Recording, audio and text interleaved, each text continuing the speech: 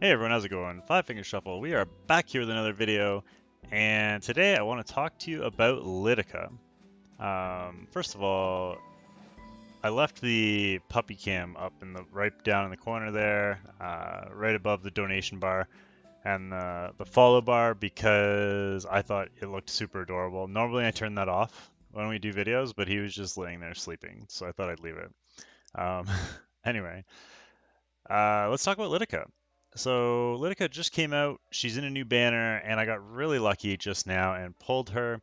I was actually leveling up my friendship level on my Guider Aether because I wanted the bonus summons in order to try and summon Luna. And I've been doing that all week, scrambling to try and get as many summons as I could to hit the pity banner mark. But then I summoned Luna before the pity banner, before the pity limit, and so just today I hit the level 10 on Guider Aether, and I got 4 free summons from it. And the fourth one was Lidica, so I'm super hyped. Let's take a look at her kit really quick. Her first skill, attacks with a sword, decreasing combat readiness by 10%. If the enemy is already debuffed, the combat readiness doubles. So 20% combat readiness reduction, or 10% with no debuff. And that's on your basic skill. Second skill, attacks all enemies with an 85% chance to decrease hit chance. And yes, that can be brought up to 100% if you skill her up. So decrease hit chance, really strong. I mean, and it's attack all enemies, which is really nice.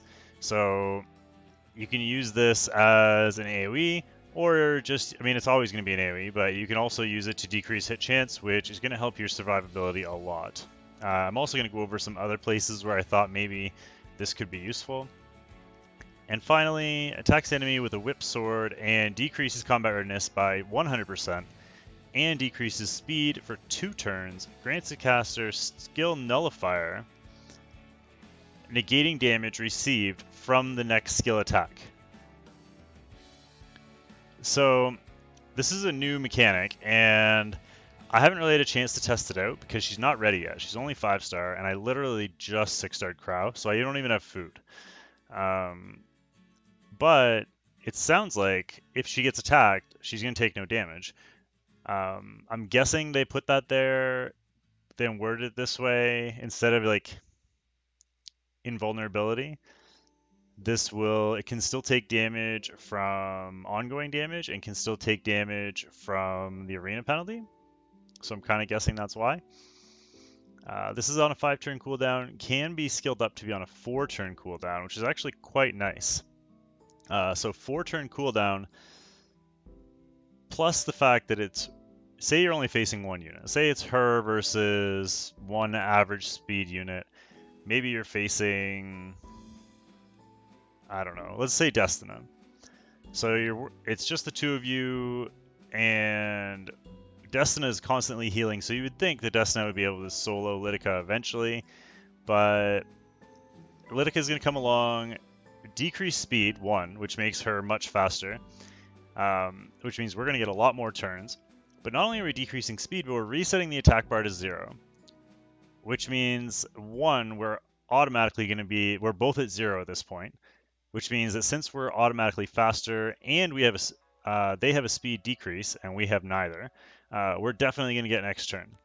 Next turn, skill 1, and skill 1 reduces combat readiness, hopefully by 20% at this point. And we've landed a debuff, which is a speed debuff, so that means it will be 20% reduction.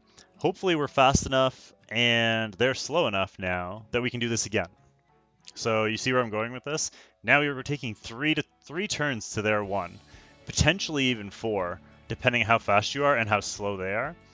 And if you can get to 4, then all of a sudden you've got this skill up again. You can do it all over again. So it's going to be really interesting to see kind of what happens with this. The thing that excites me more than her kit is her base stats. Let's go to 6-star Awakening. Her base stats are insane. She has some of the best base stats in the entire game. look at her base speed, 124 base speed. That makes her one of the fastest units in the entire game automatically, as soon as you get her. She actually starts at 120 flat. When you awaken her, one of her awakenings is into speed. We'll take a look at that in a minute. But also her base attack at 1283. I believe that makes her the third highest base attack out of all the elemental Nat 5s in the game. I think the only ones that are higher... Who were they? I was just looking at a couple. I know Ludwig is one. Ludwig is really high. Yeah, he's got 1412. And there was somebody else that had crazy high base attack. It wasn't him, was it? No. I know Vildred and Sez, I believe, have the same.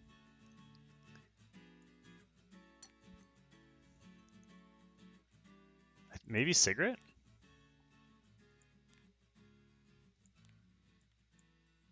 Nope, Sigrid's lower as well. Man, who was it? That's going to bother me now. There is somebody else that has like 1300 and something. Yeah, she is the same amount as well. Maybe it was Fire? Ball, Ravi, Haste, Lidica, Ken. Oh, it was Tenebria. That's who it was. So, in terms of base attack, it goes Ludwig, then Tenebria, and then a bunch of people, including Lidica, in terms of the third highest base attack in the game. Add that to the third highest base speed. Well, I don't know what number she is on the base speed. We'd have to check out my base speed video that I put out a while back. But she also has one of the highest base speeds in the game. Now, her attack isn't based on speed, so that because you're probably going to build her fast, she won't do crazy damage compared to those people. But I do want to show you guys something. Let's switch to the team I was using with her, if I can find it.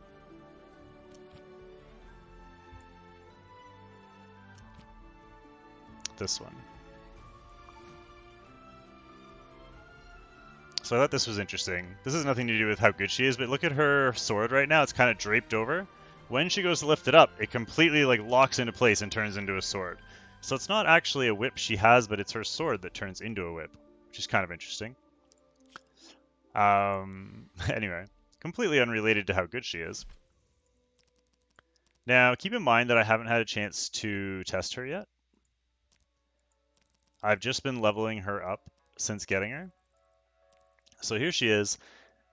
I have her on a weird build right now. This is all leftover gear, so that's why she's kind of all over the place.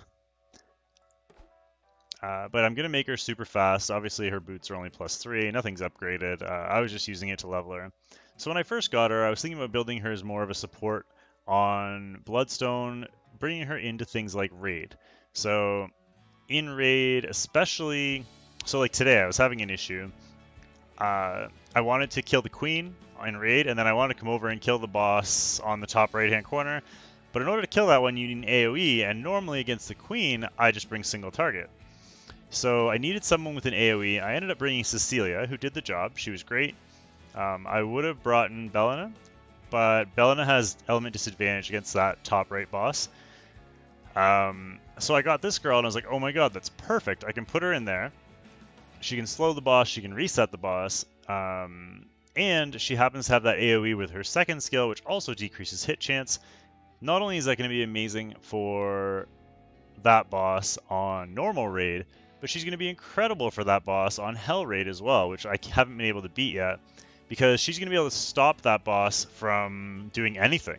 She can basically lock that boss down, which is going to be crazy. I'm super excited about that, and hopefully it will give me a way to clear that boss as well. So I'm probably going to end up changing this. What I might do is these two defense-based pieces. This one's effectiveness, which is weird. I do want her to land her stuff, so I might even leave this on her, just because it does have speed, defense, crit rate, crit damage. So I might go speed, effectiveness, and then put attack on this top slot if I can get a good attack piece for here. So that could be interesting. I was actually I do have a piece that I want to try. It's only level 57, but it's got the substats I want. They're just not very good. Speed, crit chance, and an HP. Ideally, that attack would be attack percent, but I kind of want to try her like this. And I have a crazy set of speed boots on my Shuri, who I was thinking about 6-starring next, or as one of my next ones. These here, with crit rate, crit damage on them. So I might switch those over to her and then build her first, since I can use her. She'll be more effective in that slot, and I feel like I'll probably use her more. So let's take a look at her awakening really fast. First one is attack. Second one is attack. Third one gives her the extra 10% on her base skill if the enemy is debuffed. Yeah, is that the fourth one? No, this is the fourth one. Fourth one is that 4% speed, relatively easy. Now the fifth one, if you've been doing the event, you've been getting tons of these things. I'm already up to 14. There's another event with the same catalyst next week, which means you will have enough to awaken her if you're doing the event. But that's another 6% attack. And then her sixth awakening is another 6% attack. So she has 4 of these that add attack. 3%. That adds up to 6. Plus 6 is 12. Plus 6 is 18% more attack just from awakening. In order to make her hit hard, you're really going to have to gear her well. But I think she has the potential to do some pretty good damage. I haven't really been able to test it out, but she could be pretty crazy. In terms of artifacts, I do have Bloodstone on her currently, but honestly, there's a bunch of different options. I don't mind Infinity Basket, to be honest with you. Depending on what kind of comp you're running her with, that could be really good. Increasing combat readiness of all allies by 8.8% when the enemy is defeated. I don't really like this one, to be honest with you. If it would be better if it was on her. If you want to run her as more of a support, you could run this. Although it would help her attack as well, to be honest. You could run it on either way. If you're going to use it against bosses, then the target buff or debuff might be really nice. And it would also help with her first skill to make sure the enemy's always debuffed. So those are the options that I would look at in terms of what I have there. I also have a couple.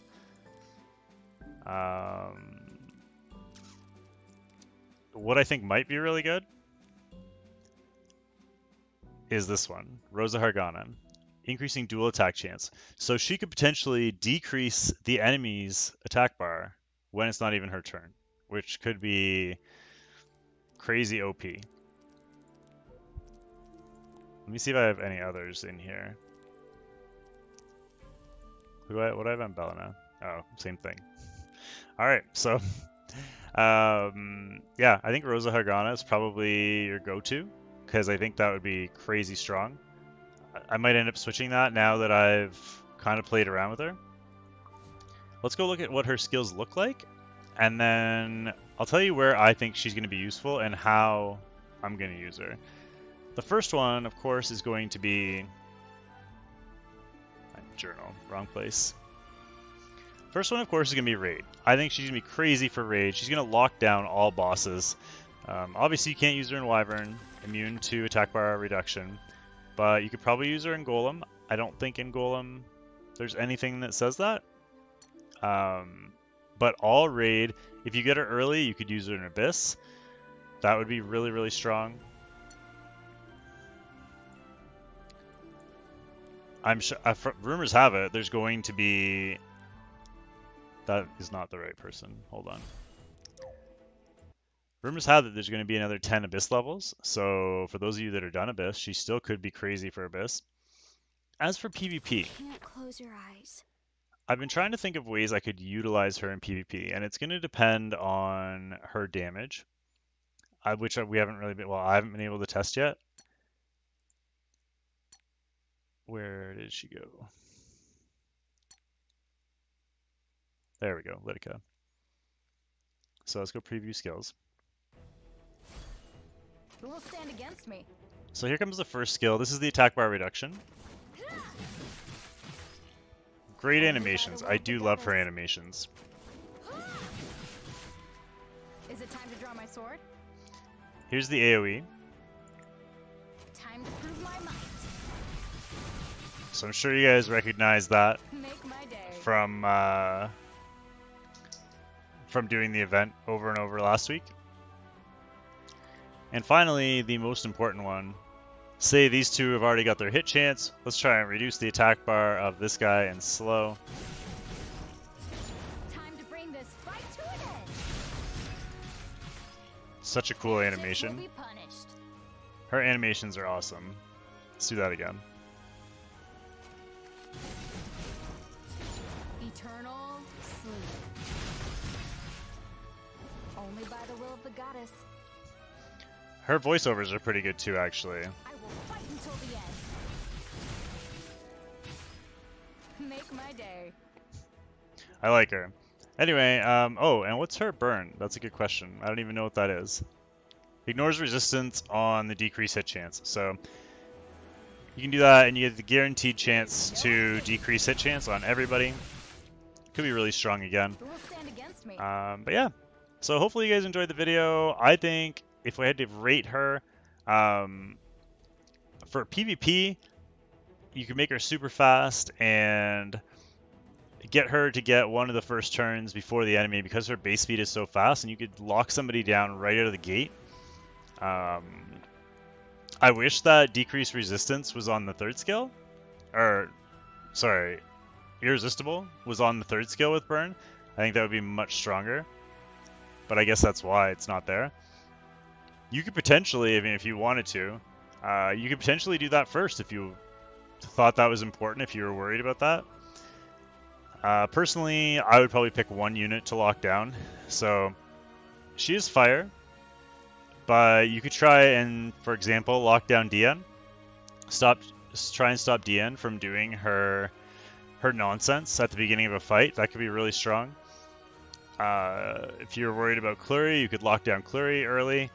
If you could lock down Shadow Rose, all these guys, you could just be like, okay, we're going to go first, and we're going to stop you from doing what you normally do. So, I really like her. I think she's going to be amazing. In terms of PvP, I don't know the exact application, so I'm not going to give her a rating there. But overall, I mean, she's got to be one of the most hype units in the game right now. I think she's got to be, I don't know, a 9 out of 10 in terms of how good she's going to be. So if you got her, congratulations. If you haven't yet, the banner will be up for quite a while still. For sure, just remember, she is not a limited banner. So if you don't have Luna yet, keep summoning the Luna banner. Make sure you get your Luna first. Lidica will make it into the normal summons eventually, and hopefully you can pull her then. Or you can get her next week when the Luna banner is gone. Anyway, guys, I hope you have a great day. I hope you enjoyed the video. Good luck on your summons, and we will see you all next time. Bye for now.